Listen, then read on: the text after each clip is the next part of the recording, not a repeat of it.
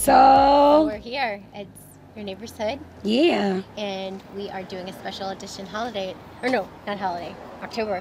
Halloween edition. Halloween. Before we get to that, though, what is good in your hood? Dang, I didn't even prepare for this, which I feel like I should have. You want me to go first? Yeah, I'll think about it. Mine.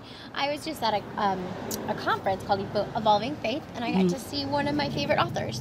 One of the first authors we ever read together. Yeah, her name's Austin Channing Brown, and she wrote a book called, I think, oh my gosh, I always forget it. I'm Still Here. Black Dignity in a World Made for Whiteness, something like that. She was incredible. She talked about racial justice, the importance of it, and how the church can be involved. I think she's also a pastor. So, oh, what? Yeah. Shoot, I didn't even know. Yeah, she's amazing. She's my favorite speaker. And there was like a 2-hour line to talk to her, so I didn't get to. You didn't get to see really her. wanted to. I wanted you to, because I wanted to see, like, what is she like up close? Well, she seems really nice and just a powerful preacher. But that was incredible. That was just a great, and I was in Asheville, North Carolina, so that's always beautiful. And I just got back a couple days ago. Yeah. Girl, that's a highlight. That's good. That's a highlight. That is awesome. And you also went with friends. I did, for high school friends. Yeah, it was really cool because we're just always trying to evolve, and we're faith-based and learn how we can be more progressive and bring faith into 2018. 2018, girl. Yeah, I was raised with some just unhealthy ideas of faith, and so it was kind of great to heal some of that. Heal it. Do you feel healed? I do. I feel like there's a space for me in the church because I always felt like there weren't the things I believed didn't line up with a lot of the churches that I went to, and so now it's like, wow, there's like 3,000 people here, so I am not alone. You are not alone. I love it. Yeah. That's Michael. Is it? I am here with you. Perfect. That song goes perfect. Yes. Sing it for me. Girl, right. yes. So what's good in your hood? Okay, so I'm thinking about my weekend. Yeah. And what's good in my hood is we are back to family meetings. We've been having them every week, which I love. Yeah. Like, I feel like we have so much good order and discipline. Yeah. When the kids are like in line. Oh my goodness. It's so good because my son says, I watched him make his schedule last week because the kids, they plan their schedule. For him, it's not. Oh, he doesn't like it? He's scheduling it, and I noticed, like, he stacked everything on Sunday. And I'm like, well, Sunday's the day we meet, so, bruh, like, what are you doing? Yeah. And when we came to him, we talked about how many chores you had versus how much stuff you got done. Uh-oh. So Zahara is like, okay, I had 11 chores. There were 3 of them that I didn't get done because of X, Y, and Z. Right. We talked about why, whatever. Duran is like, well, I had 11 chores or responsibilities, because I don't like to say chores. 11 responsibilities, and I didn't get 8 of them done. Why is that? He was like, well, I think that I set myself up for failure because I scheduled mostly everything on Sunday, thinking I would be able to get it done on Sunday, but do it all 11 in Sunday? Is that what he's trying to do? That's what he did. So he's like, I was using, like kid logic. And I was like, and can I have my weekends with you? Can you be my child? Oh my God. I like love you. Like, can I have weekends? So he was like, well, I think I just did a really bad job planning this week. I said, that's kind of the point, though, is you're trying to teach him. Yes. I get it. Yeah. I told him 90% of his problems are time management problems. Yeah. 90%. So he's learning. But it's good to learn now. He's only 12. So. Yeah, and I just had to ask him. I was like, oh, wow, well, look at this. Yeah. If you're not getting, if you only got 3 of the things I needed you, actually, was it 3? 8, 9, 10, 11? Yes, that's my math. Quick math. You only got 3 of the things that were required of you done. Yeah. And then you're also missing an assignment in school. What sort of consequences are you bringing your way? Right. So, like, you had to reflect on both sides. And it's like to have data to go along. Well, to show him, like, okay, this is, we tried. Yeah. And we didn't succeed, so what are we going to do next week? My husband's like, I see what you're doing. You sneaking these meetings up on us again. We're starting this. I was like, yes, we are. How does your husband feel about him? I think he doesn't like them until it gains like fruitful things. Right. Like he's just like, I don't want to be sitting here. But he no, because when we're in the meetings, he's really happy to see the awakening that the children have. Yeah. So I think he's just like, because he doesn't get much time off. Sure. So he's like, I'm happy to have my own time. but he doesn't want to sit there all day because they used to take forever. But now it's about an hour. Oh, that's not bad. Yeah, I mean, it can be if you're listening to Zahara talk. She just doesn't stop. Oh, I have something to add. Oh, I want to say something like, oh my God. You're like, okay, you're done. You're done. That's, yeah. You got your time. If you don't get it in this amount of time, you're you done. don't know. You don't know. I could see that. Yeah, she does. But yeah, I think that was the highlight is that my kids are reflecting very well on their processes. That's awesome. So the work is being done. It's working. Oh, I can't do that. We're at a table. Oh, yeah. I gotta make sure. Christina's so gorgeous. Look at her. Thank you. Look at her. Well, we gotta be really close because we're in a corner. Yeah, we're in a kitty corner. So I do have to shout out Cafe Stella because this is where we met. So. Yeah, this is where we're at. We're back on where we had our first date. Yeah, pretty much. What 1907 Colonial Avenue. Yes, good little coffee shop. Good little coffee shop. Well, today, girl. Yeah, we got a good question from a viewer, which we love, or not viewer, listener. Listener, yep. About Blackface. About Blackface. In light of Megan, what is her name? I can't think of her last name right Megan now. Kelly. Thank you. Who has a show. She has a talk show. And she said, what did she say? She said that the Halloween police were out. And she thought it wasn't, she didn't see a problem with Blackface. Yep. And so we need to talk about it. And she lost her job. Her show was canceled. $69 million in 3 years. I mean, one comment she lost. I mean, we're not getting into the court of public opinion and all, whether that was right or wrong. But she should have known better. But anyway, so the woman was asking very poignant question. What is wrong with blackface if your intentions are good? Like she asked about Aretha Franklin. Yeah. You know, if we're honoring someone that we really look up to. So we're going to do it. We're going to talk about it. Oh, and if people don't know what blackface is, it's where a white person paints their face black. For costume, for what God knows. For whatever reason. Yeah. So we're going to talk about it. Let's do it. We are. I'm doing this because this is where we're going to look. We're making great time. Yeah, 9:30. We got our intros down to. Well, take away 2 minutes because we have 2 minutes, but that's really good. That is good. We got our intro under like 10 minutes, which I love. So here we go. All right. Back into it. So we're sitting here. Yes. Cafe Stella. Yes. We'll talk about blackface. Yes. And Halloween, because Halloween is this week. Yeah, it's so costuming. Yeah, costuming. Like, why? Are you dressing up for Halloween? I'm not. I don't really celebrate Halloween. Me neither. I mean, it's nothing. I'm not against it. I just don't. Yeah. I wasn't allowed to celebrate it growing up. For religious reasons. And then I never got into it in college. I never got into it afterwards. And I don't go to parties where there's a lot of drinking. So, you know what I mean? Like, so yeah, no, I am not. My kids tend to think like Halloween is where they can get their discount outfits for the year. Oh, that's fun. So like once everything goes on sale, they're like out trying to buy costumes for the year because they wear costumes year round. I swear your daughter runs in a cape. I feel that's so funny. Anyway, yes. So like this is like bargain shopping. Right. November 1st is like let's go out to the. That's pretty good. That's smart. I mean, that's smart. Good stuff on the I can't stand them. But the seriousness is really about, you know, people and their understanding of blackface. Yes. And so to do that, we have to go to history. Yeah, you have to. You definitely have to get connected to history. Part of the problem that I have, and I'm going to just say this, I literally had to sit down and talk to myself about this because it is so, it's a very frustrating concern because it's attached to so many different things.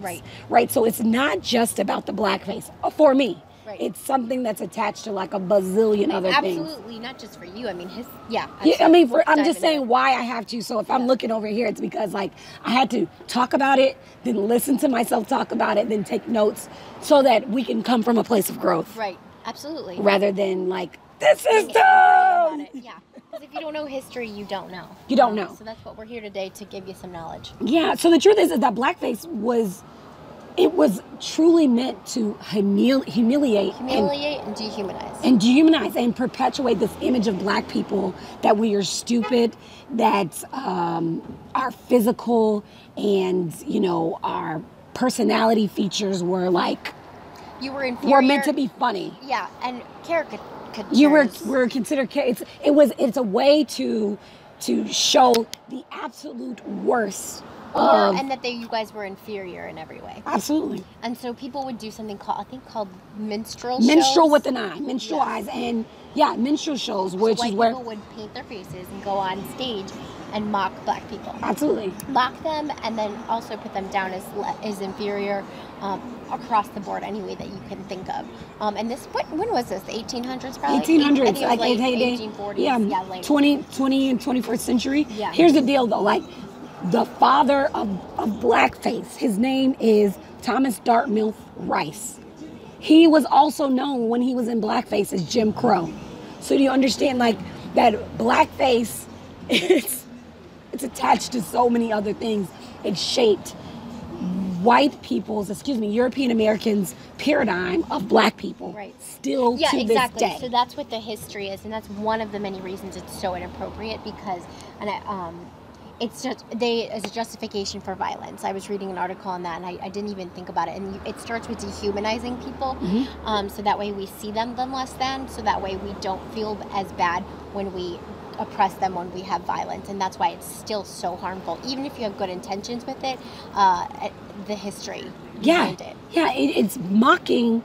It was a mocking of black people for things that were created by European Americans, like the minstrel speak is why? Because we were not educated. We were not allowed to be educated without fear of repercussions. We weren't even allowed to communicate. So it's making fun of this yes and no, because we're learning a language that was not our own, right. And you're taking it and you're poking at us for something. Yeah. And I'm saying us because these, I try to detach, but I do feel connected to my history. That it was a making fun of us, and it was a problem that was caused by. Right, and it was also perpetuated by white people, so we came up with the stereotypes. Oh yeah. You know what I mean? We came up with them and then reinforced them through blackface. It was in cartoons, it was in TV, and the thing about it is that it was entertainment only for white people, right? Like at that point in time, black people were not allowed to go to shows. We weren't watching these shows. It was for your own personal entertainment, not your particularly, but European Americans' own entertainment of black people. And so it was used. I just feel like it was those private conversations that we talk about nowadays about how dumb black people are, about how hilarious who they are. And what do we say to the people that say, even if it's meant to be appreciating of someone's culture? You know, I mean, it's hard. It's hard. No. I just say no, because yes, blackface was meant to be like funny initially, but when I look at if I want my daughter to dress up as Elsa for Halloween, or I don't paint her face white, right? I'm not going to do that. Wow. You know, when my son wants to dress up as Batman, I don't paint the bottom portion of his face white. You can appreciate someone's culture without saying that. I mean, I just feel like it's this, our innate blackness is associated with our success in the same way, not in the same way that whiteness is associated with success. So it's like, I have to paint myself black. Why do you feel like why is there a need to do that? It's really not necessary. Right. You can, or if we take Huff, what was her name? Julianne Hough. She dressed up as, I forget, one of the black characters in Orange is the New Black. So she wanted to dress up as Crazy Eyes, right? Yes. And so when she wanted to dress up as Crazy Eyes, could she not have put on an orange jumpsuit, put her hair in Bantu knots, and then took some of those lines that Crazy Eyes says? So that's not bad then, to dress up as a black person and just wear the costume without painting your face. I didn't think about that. You can appreciate. I just posted on my Instagram this young lady, saw that. Aquafina, and she's hilarious. Like, the girl is hilarious. She was in Crazy Rich Asians, but people are dressing up like her for Halloween. This girl did, and I'm like, the girl, she dressed up as Aquafina, but guess what she didn't do? She didn't tape her eyes back to make herself look more Asian, because so you can still have fun with the costume.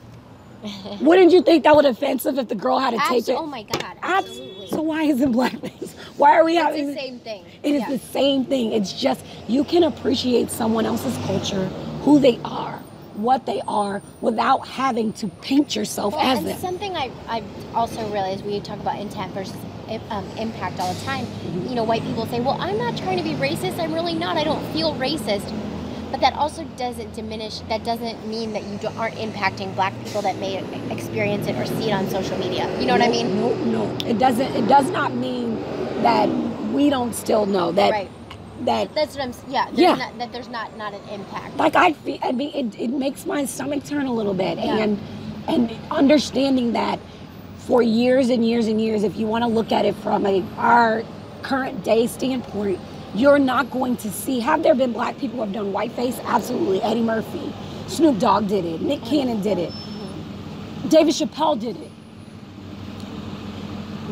But in their childhood lives and their adult lives and the way we grew up, we've never painted ourselves white to be or to celebrate white historians, white culture. Right. You know, like they're never throw yourself on a wig, put on the outfit, and be that person. Right. Why can't that be reciprocated? Why is there a need? And why does it have to be explained? To me, it's like, it goes back to the fact that it's like the oppressor saying what's oppressive. Yeah. And it's like the offender saying what's offensive, that we don't get to decide. Why can we not just say, if I say it's offensive. If it's offensive to me, let it be that. But then something I wanted to bring up is, like, because people will say, oh, you know, I didn't know, or I don't know. Then the privilege of you not knowing, or the reason you don't know is your privilege. You see what I'm saying? You don't have to. I mean, I wish you did, but white people don't have to look up the history, and you can be lazy and just be angry when someone tells you not to look it up. As European Americans do have the luxury of ignoring what doesn't affect them. Yeah. And we don't necessarily. Yeah, exactly. We don't have that. You don't have that privilege. Mm-mm. And I would even go so far as to say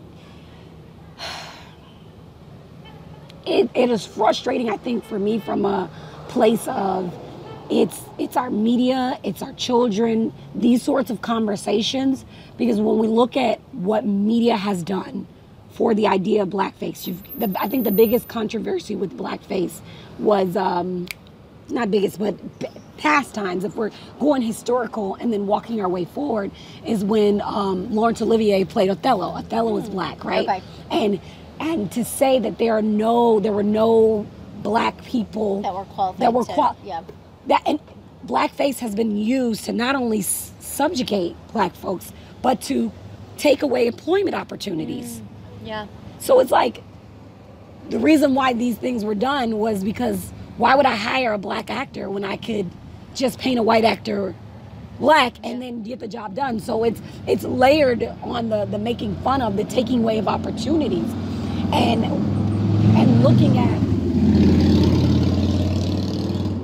looking at the sort of things when we're, you know, the idea of why can't it just be offensive is like, again, you get to determine what is or isn't. So when Amanda Steinberg plays Rue in, what is it, the Mockingbird, I can't even think of it, Hunger Games, white people can say that's offensive because you feel like, or European Americans can say it's offensive because you feel like, hey, that character was meant to be white. Right. But it's okay. It is okay for the reverse. It is okay. It's always okay for the reverse. Right. It's like there's European Americans get to decide what's appreciated, what's not. Right. They get to decide what's acceptable, what's not. And when it comes to blackface, it's not just about the painting of the face. It's about the fact that why can't other cultures be appreciated the same way that we appreciate yours? Also, the problematic is when white girls wear Indian costumes, you know what I mean, headdresses. That's been a long obsession of white girls for Halloween. And I think something that I came across was, you know, in reading an article was, why don't we know? And then you need to ask yourself, why aren't you aware of this? And why do you get defensive, you know, when someone tells you that this is offensive to their culture? Yeah. You know, because that happens a lot. We just try and see it from our own point of view, and we really should be trying to ask ourselves, what impact is this costume having on these cultures? Yes, because these sort of things, walking, and you talking about Indian costumes, and we're talking about minstrel shows. Yeah.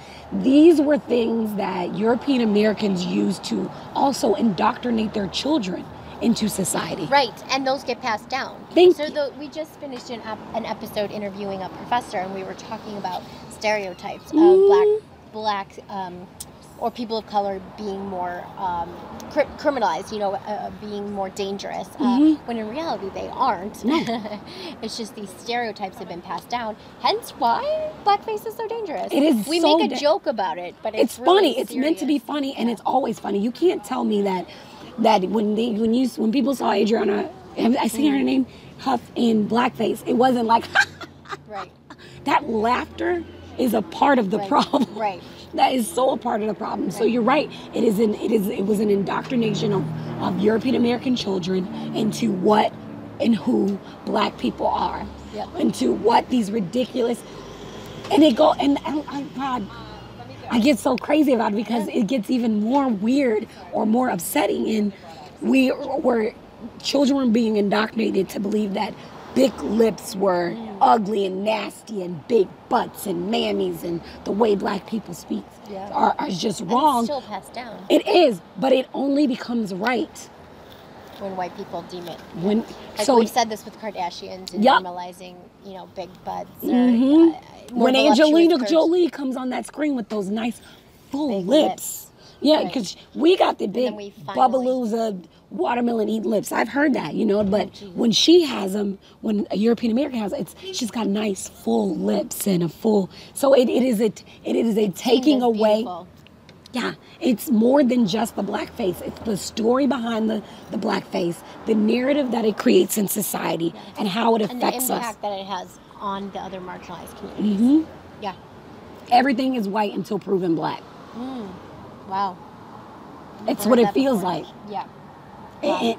And it's okay. Like I don't know. I mean, think about it this way. For our listeners, how would you feel if you saw one of your friends in blackface? How would it impact you? Like, what feelings would it make arise? How would you feel if I don't want to say that because I think that would be very smart. To me, it is, how would you feel if non-white people created shows that perpetuated what would we call them? Typically stereotypical white things, white crime. Okay, so what if there were shows where people dressed up in whiteface and they were like, we're just gonna make shows about school shooters and how they're this and how they're that, or we're gonna make shows about how I'm a white man that just steals. I steal retirement, because these are white collar crimes. These are violent crimes that are predominantly done by European American people. And that white face that's all we talked about. That's all we saw.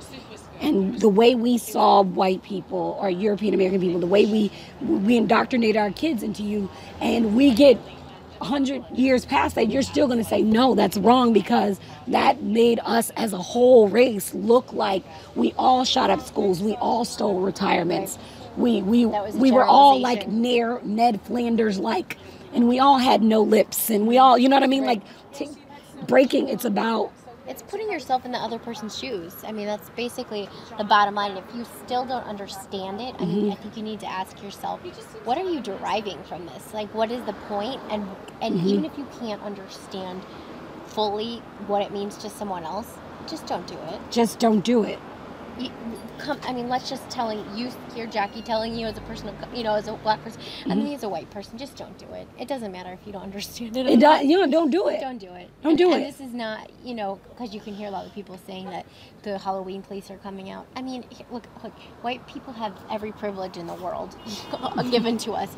If a black person, it's like the N-word. You can't say the N-word. What are the two things you can't do? Wear an Indian costume, and if that's the worst that we get, I mean, come on, guys.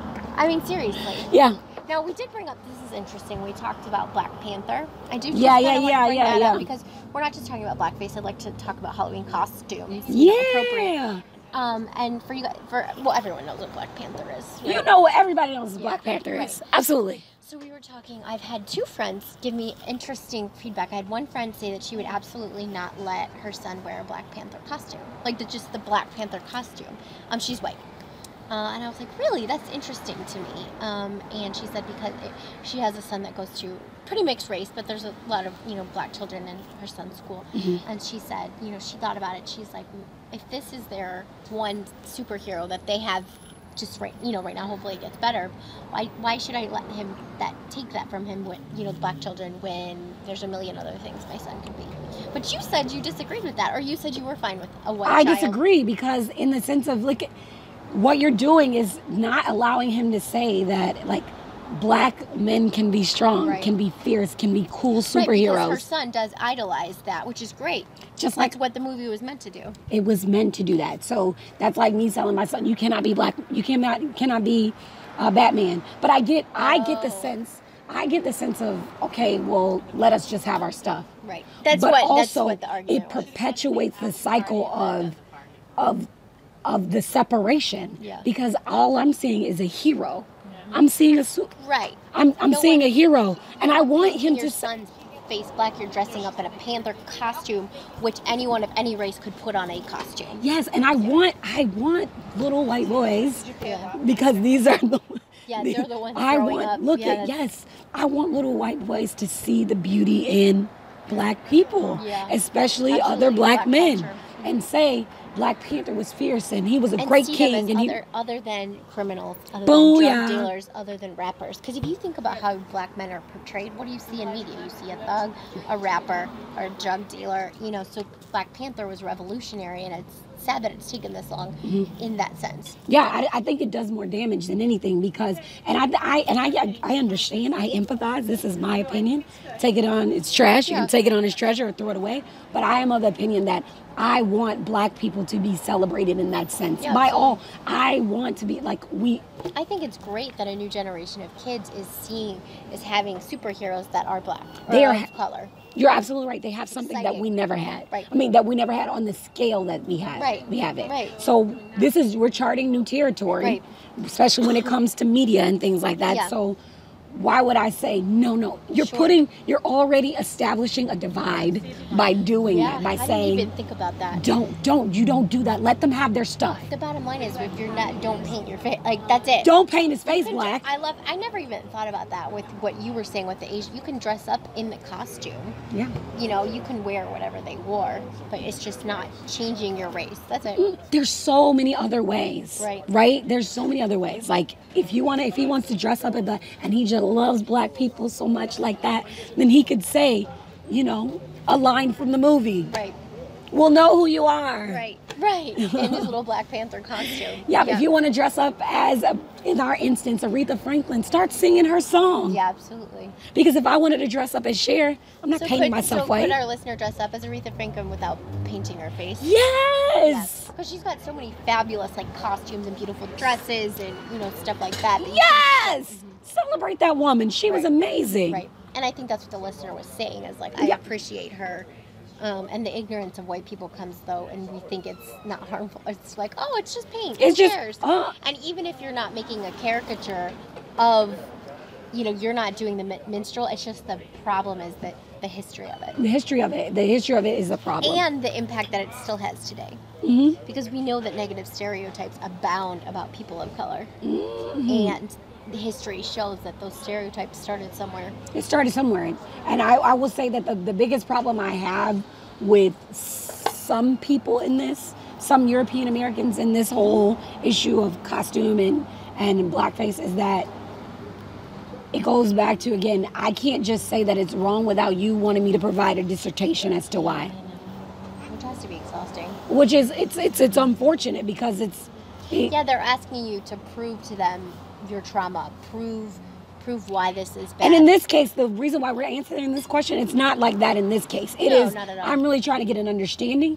but you have people that was like, but why? Right. Give me the story, But it's like that with so many different things, not just this issue. Mm-hmm. So white people listen to people of color when they share their experiences, and do not ask them to quantify them or qualify them. Yeah. That I like that. Yeah. I like that. Yeah. I'm trying to make sure we didn't miss anything. Yeah. I don't know. Yeah. I'm just taking notes. Yeah. Yep. I think we covered it. What do you guys, we want to hear what you guys think. Have you And this is a safe space. That's why I love that she reached out to us. We don't judge. We're not we're here to all learn and grow together. So we try to create that. But have you dressed up like Blackface, or do you know anyone that has? And how do you feel about this episode? Honestly, after you listen to it, do you understand the history better? Yeah. Let us know. And I think too, there's some beauty in taking and finding Black heroes for your children. Yeah. And that's such a relevant question, because I've had it come up twice, and I've had 2 girlfriends that have sons talk about it. Yep. And it was just interesting to hear one say, is it just wondering, is it okay? I don't know. Then the other one saying, no, absolutely not. I went to realize that there are nuances. Now, not painting your face black, that is wrong. We're saying that. But things with Black Panther, like you said, we're in uncharted territory. Right, where you're seeing more non-white media. Like it is socially acceptable. It's not, again, we're not, anything non-white is not niche. No. Yeah. And that's what we're getting to a point where it's not niche TV. It's not niche. It's, you know what I mean? Which is a beautiful thing. It is. So there are some good things that are happening. There are some great things that are happening. Right. Absolutely. Right. So how do we find a Black hero? Yeah. It doesn't have to be Black Panther, but I think that children should aspire to be all kinds of people.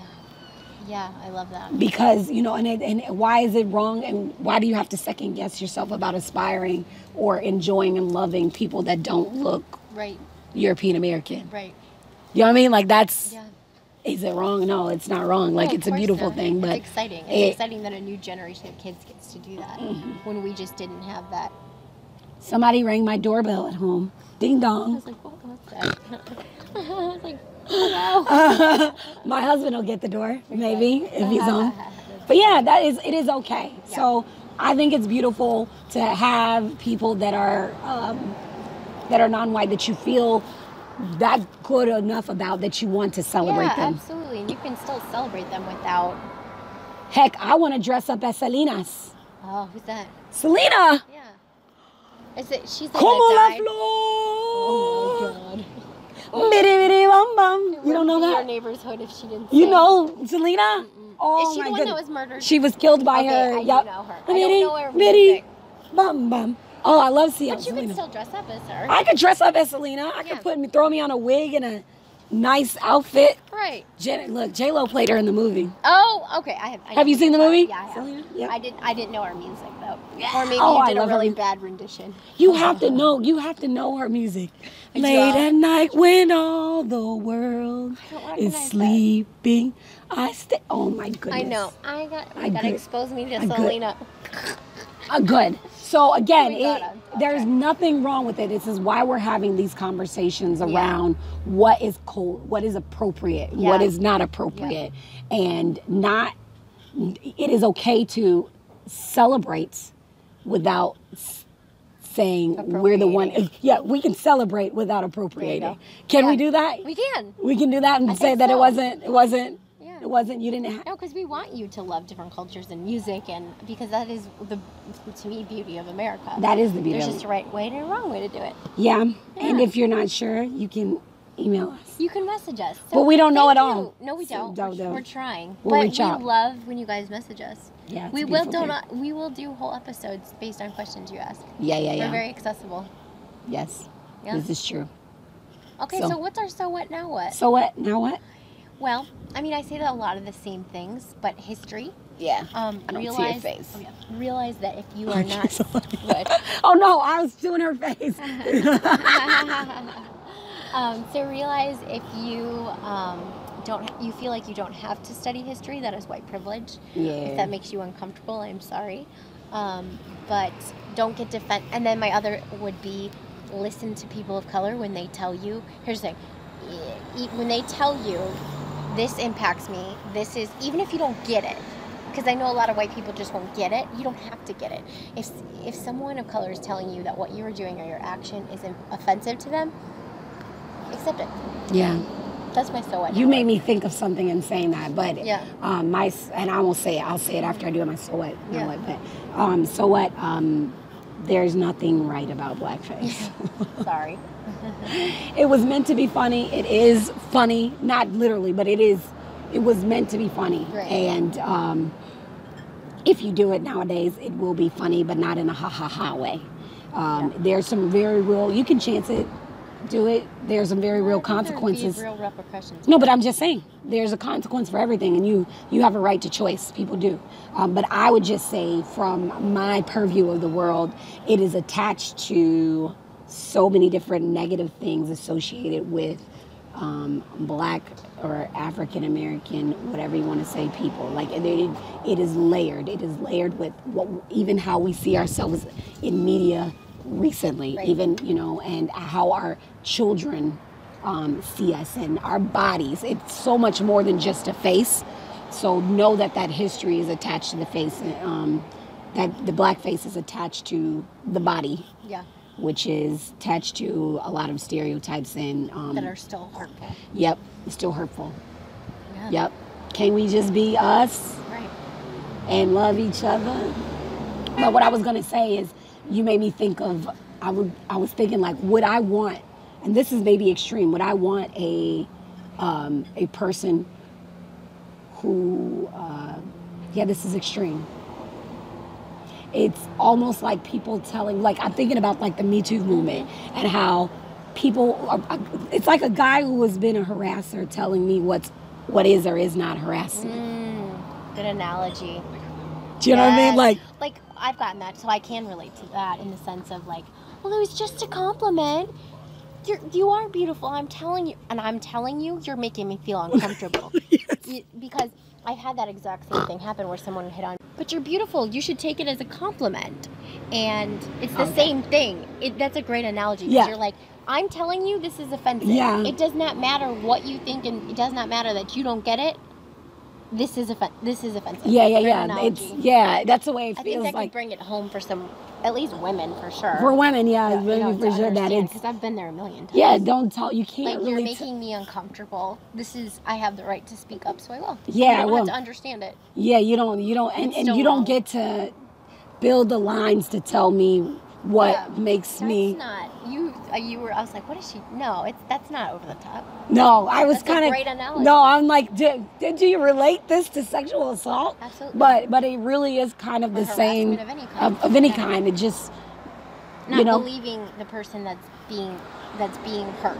Yeah, but we tend to do a lot. We don't believe our marginalized or victims. No, or survivors. It says get over it. Yeah, I don't like that. No, we're not about that in your neighborhood. No, not at all. I can't. It's a part of history, and let's stay close to history. Yes, as close as we can. Yes. So that we cannot repeat the same. We've almost bring history to everything, which I like. Hopefully, you're learning something. Cause I am researching. You should just sing it. Girl, every episode. We're learning. Yeah.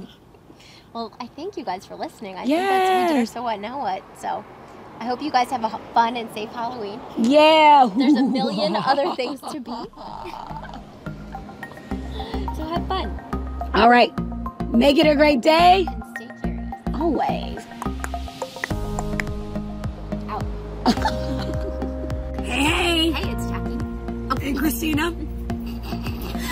Please like, review, and subscribe to our podcast. This is what, and it's saying just like this. Yeah. But she's Christina. I'm Jackie. But we're one and the same because we're your neighbors. We are. Yes, like, subscribe, review. Yes, we can't underestimate. That helps us. It really do. So if you love our podcast, leave us a review. Yeah, we need it. Please do. We really do. Yeah. Thank you guys. Bye.